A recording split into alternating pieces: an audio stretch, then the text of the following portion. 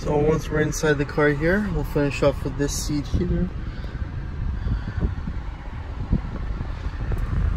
Dash.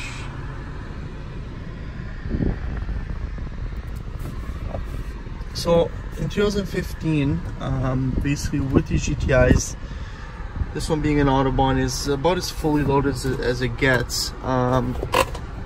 The one option you could have gotten was basically the technology package, which would give you the navigation, the Fender audio, and the backup cam.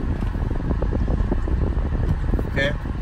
Otherwise, you still have all of your GTI components, so you can choose the mode of the car, normal, sport, individual.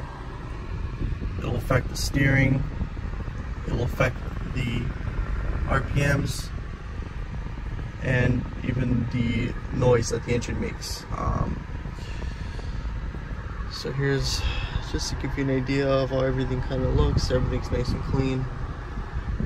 Everything's in working order, no lights on, as you can see. The car's been fully inspected, ready to go. Hopefully this video could clarify just how clean the car is.